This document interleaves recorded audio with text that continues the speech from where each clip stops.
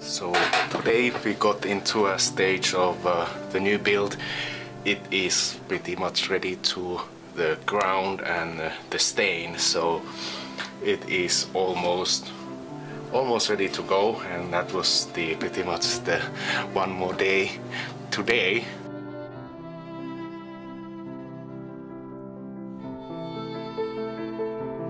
So meanwhile, I'd like to talk more of the last violin I had. So I did start this one about 3 years ago, and her name is the Heartbreaker, and there's a little story behind it. It's supposed to have been a violin for my girl at the time. What I did for this one is the same model what my new violin is going to be, and what I did for the neck is both run carbon graphite reinforcement in there, what allows me to make it slightly thinner as a neck, and it moves a little bit less between ear, and if you play outside of your comfort zones and your own country, it will travel a little easier than the regular builds. Also, the setup in itself is one of my signature setups. So I get I call it momentum mode, where I put a little tech inside the bridge. It allows it to gather a little bit more volume, and the same thing at the sound post. I believe this one has the latest Poly XR 3.4, so just adds up a little bit more volume, and I can change the sound by playing with the densities and materials. I can change the frequencies what goes in, and I don't need to change the build itself to try different sounds. So for me, that is kind of a extra feature for this one.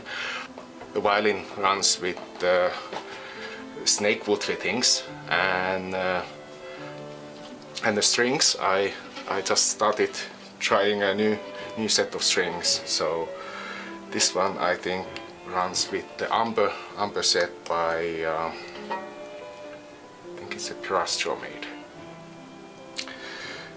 For design for the violin itself was little flatter arching on the top to get more of a concert instrument style sound, more penetration and brighter sound to counter the space it's playing. So little flatter and bigger F-hole style on the top, and then for the back also slightly flatter design, but little deeper right in the middle to counter the flatness on the top. So for me, if you put the top flatter, that always gives you more volume, but there's always drawbacks how flat you can go or how much arching you put. So this one was designed for more for soloist, and it did work out pretty well. So on the new one, actually I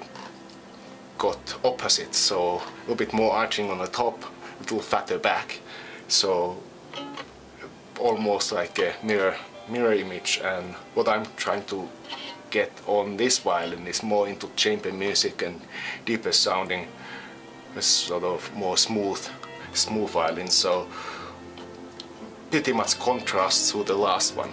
And I like to play around a little bit, so when I know both styles more intimate, then next ones are kind of variations. So that's one of the reasons I stick into one model. There's so many things I can change on the build itself to make it sound different, or the characteristics. So time will tell, but I have a good feeling on the violin itself.